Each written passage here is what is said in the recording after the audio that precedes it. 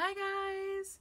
So here is the video that I had mentioned. I'm not sure. I made another video before this one, what's in my dog's travel bag.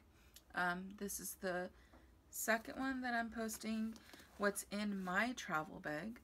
So I haven't done any YouTubes in, it's been like 8-9 years was the last time I think. Or was it 6 years? I don't remember. One or the other. But it's been a while.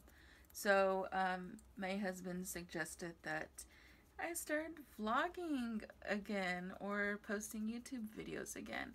So I'm going to start off with what's in my travel bag. So this is pretty much it. We're leaving for a week. My craft interests have changed since my last videos. Before, I used to do a lot of altering items like boxes and stuff like that, scrapbooking.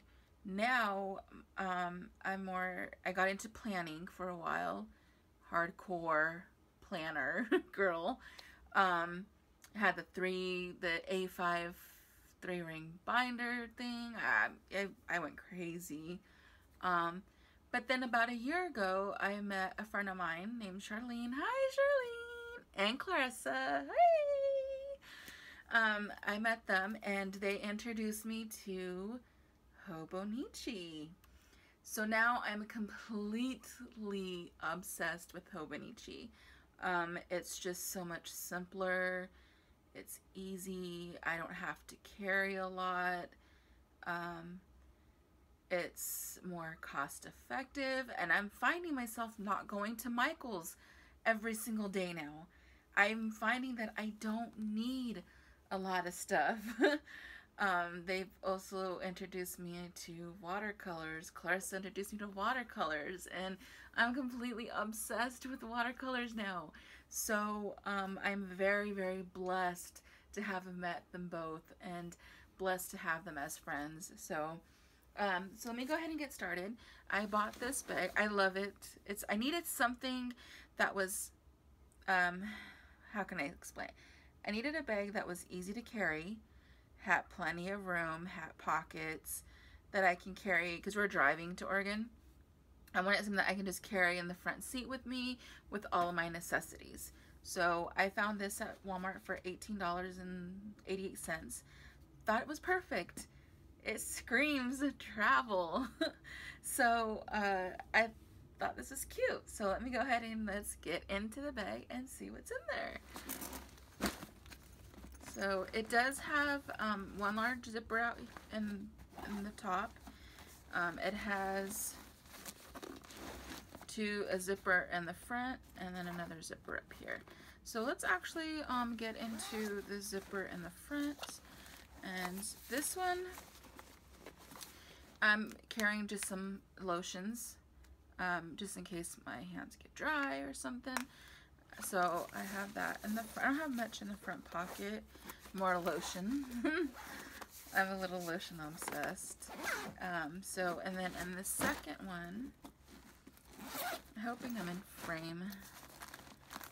So this is where I have all my watercolors and stickers. I still use some. I use more of the stickers for my traveler's notebook.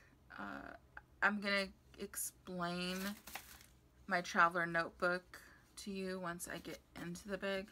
I have two separate ones. One I keep for my travel journaling, and the other one I keep for my planning. So I have these stickers. And this beautiful, wonderful thing, you might see my dog, he's here with me. So this is what Clarissa introduced me to, were these watercolors. And these are just random papers that I use to kind of brush off the old color so I can get to the new color. So these are Jane Davenport. So this whole section is Jane Davenport. This is just a metal pencil case. And Clarissa is the one that introduced me to doing this, which I totally love. It's easy, practical, has 2 layers, has enough to fit all of my watercolors and then some. I've noticed I don't have like a soft pink, so I need to go out and buy soft pink. But these are my Jane Davenports, which I totally love. Very pigmented, love them. And then these ones are just regular. I bought these little little pans. They're the half pans.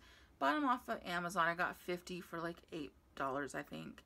And then I went to Michael's and bought the liquid watercolor. Just squeezed them in there. And it looks just like acrylic paint, but it's watercolor. I went ahead and squeezed it in there and let them dry out. They did come out cracked. This is the first time I've done this. So they did come out cracked, but I read somewhere online and saw a video that you can add a little honey to the paint and it'll prevent it from cracking. I don't know. I've never done it before. I'm happily content with them cracking. I'm not rough with them, and because of the fact that it does close up and kind of keeps them contained, they don't really move around much. So I just thought it was perfect, and I love it. So I'm always showing this off. So I use this, and I take this with me, and it's easy. And then I also have this, which is the Peerless watercolors, which, oh, I love the Peerless watercolors. If you guys haven't tried them, you need to. They are amazing. So they are paper sheet watercolors. So this is the travel, what is it? Travel palette. So the travel palette comes empty. Let me see if I have a sheet that doesn't have any. So I could show you. I think all my sheets are filled.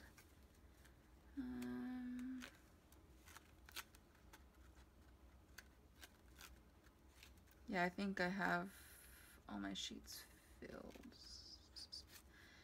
Yeah, they're all filled. But this is what they look like. You know, they're just like this with the names of the colors. And then what you do is I have the sheets.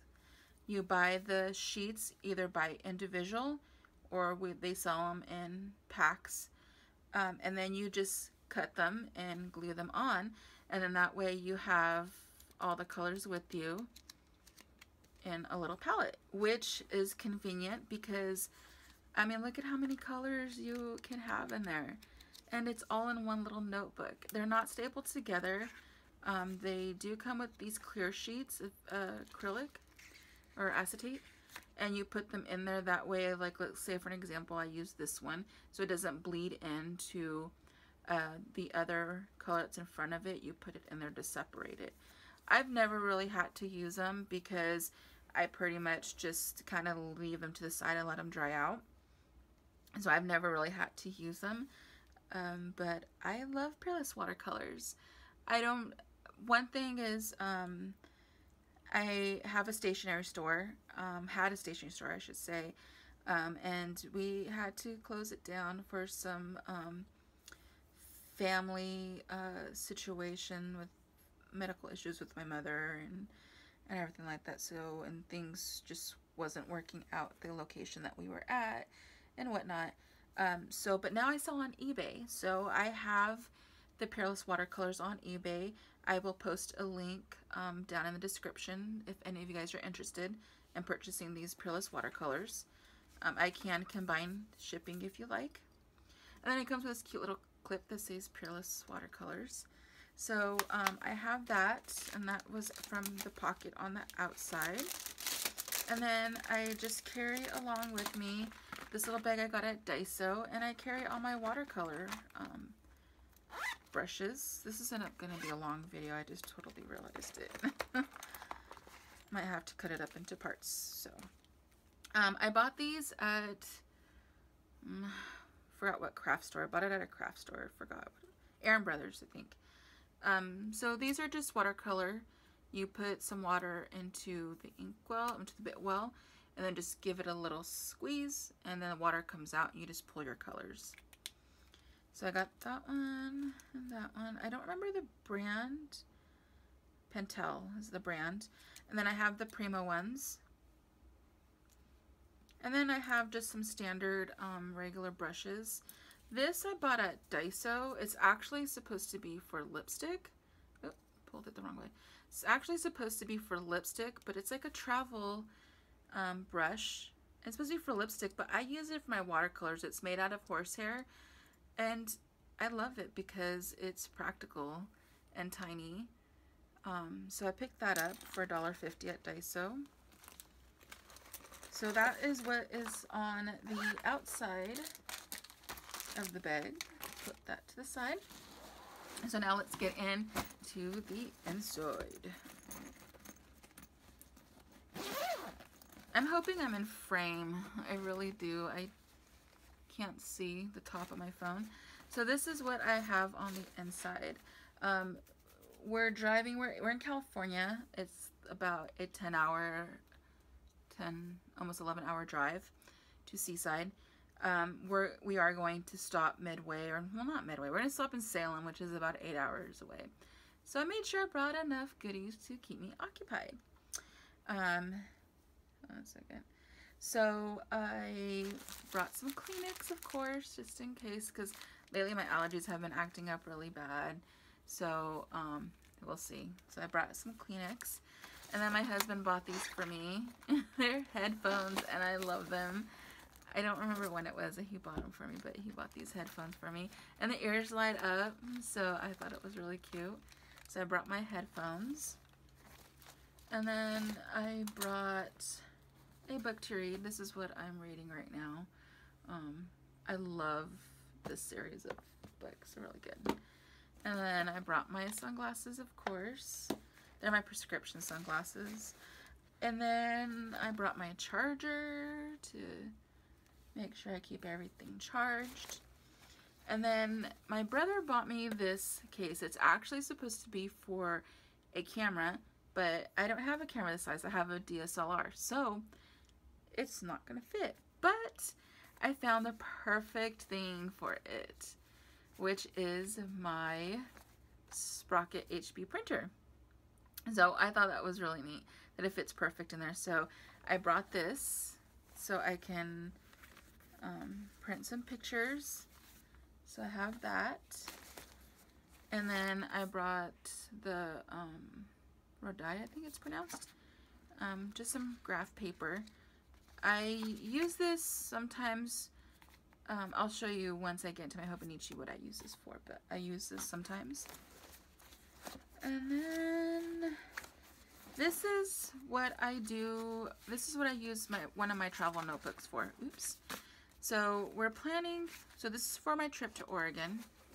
I've been into Oregon a few times. I haven't worked on it, but I need to work on it. But this is my Oregon book, and then this is for Washington. And I have some things that I need to add to it from when I went to Washington. For my honeymoon, we went on the Ride a Duck boat. That was really fun. This is my Nevada. And we've been to Nevada several times because we live so close. But this is basically all I do. You know, I use my Sprocket, and I only use my Sprocket for these. I don't use it for anything else. But just a cute little, you know, a few notes and whatnot. So I have that one, and I have my California. I haven't finished decorating this, but I have my California one.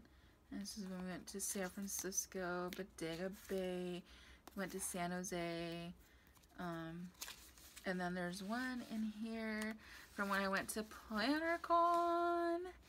So this one's really neat. I met Amy Tangerine and Erin Condren. And then I have just a few little sticker things that I bought at Michael or Hobby Lobby.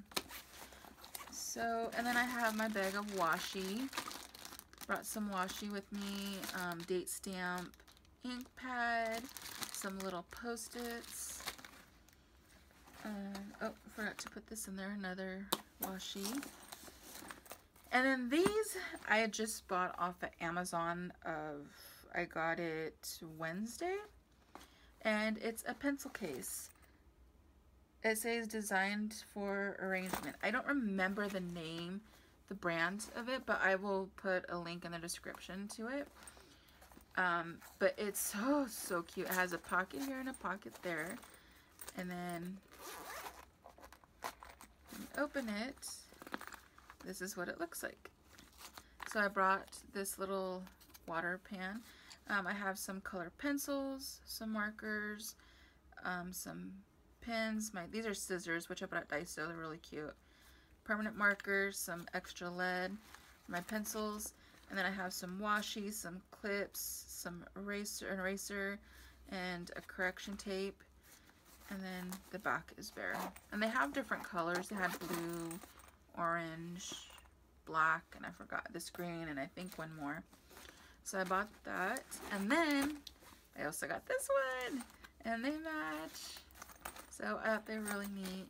And this one I got this at PlannerCon.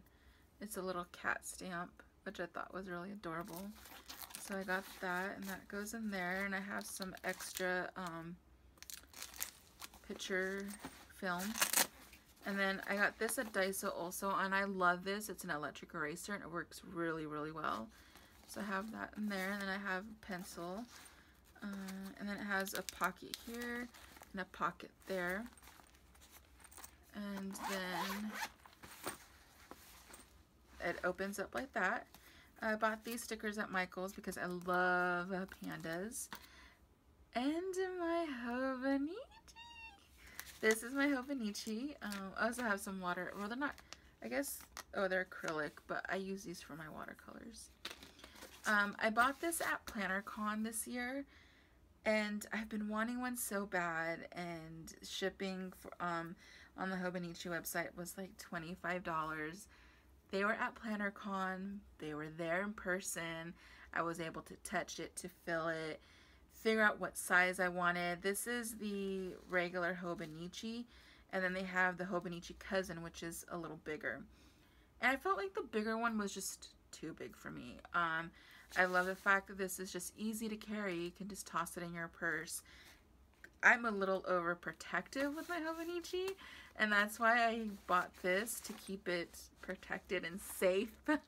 So I'm a little obsessed. Excuse me. And then plus it kind of matches with this case. So yeah, I got this at PlannerCon. And then at PlannerCon I took one of the Hobonichi workshop.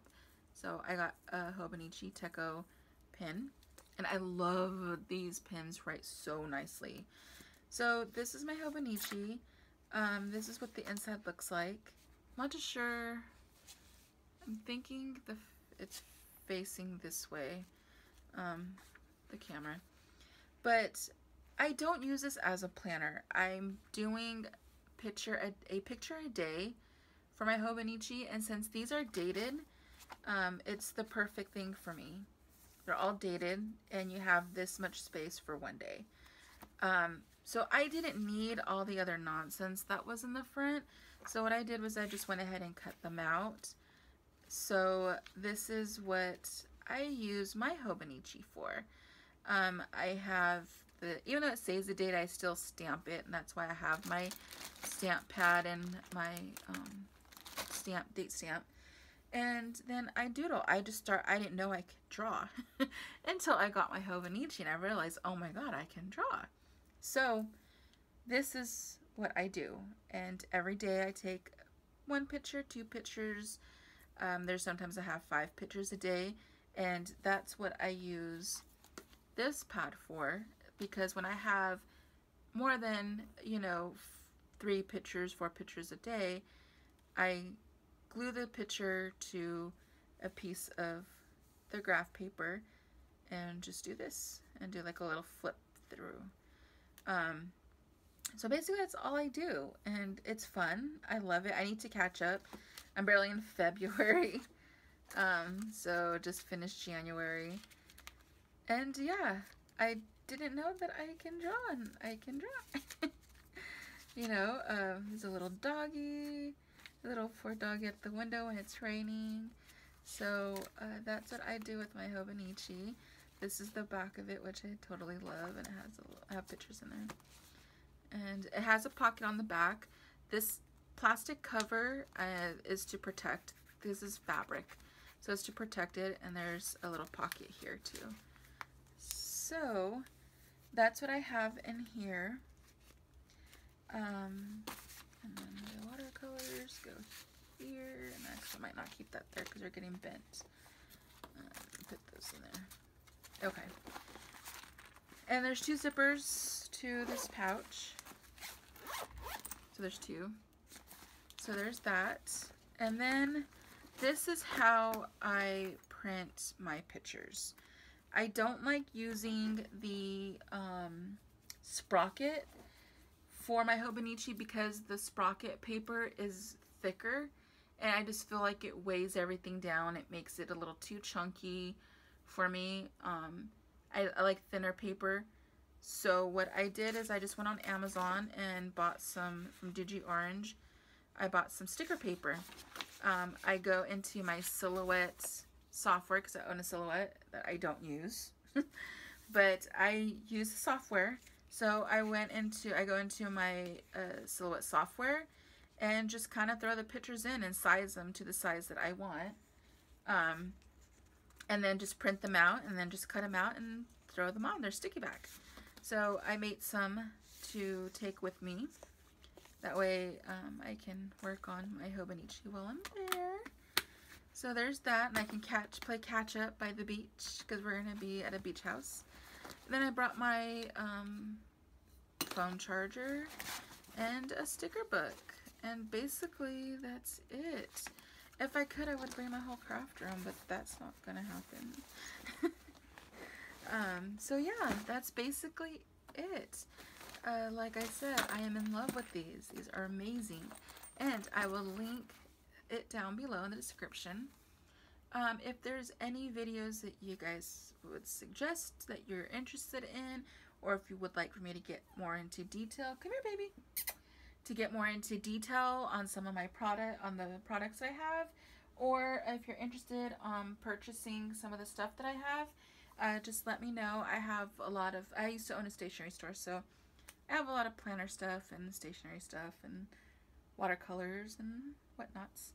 So, and I guess that's about it. I gotta go because my doggy's crying. He wants to get out of the bedroom and I have the door shut. Oh, pumpkin. So, alrighty, I will talk to you guys later. Bye.